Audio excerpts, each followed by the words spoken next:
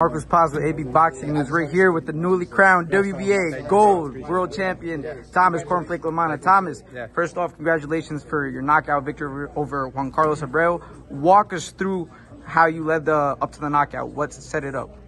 Yeah, like the first round was pretty competitive, but I felt like his legs weren't there. Like he was overweight, he struggled to make weight, and I had to take full advantage of that. He's a crafty vet, so it's like I feel like the longer the fight goes, he'll find a way to survive, and I think y'all can notice that, and I noticed too, because in the first and second round he was coming forward.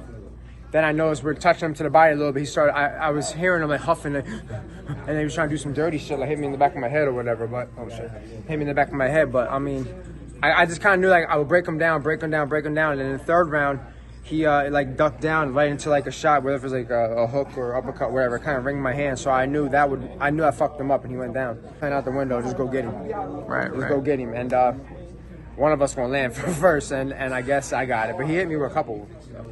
You've mentioned it in the past that you sparred Juan Carlos in the past in training camps. Do you believe that that's something that influenced your confidence going into this fight, knowing that you know him somewhat going into the fight? I mean, it made it a little bit like you're not going in there like with a big ass question mark. So it's like you kind of know. I know he's heavy-handed, he's strong, which he is, slow as shit, but you know he got that speed, bro. Like he'll like walk you into some shit on accident. You just gotta be sharp and smart.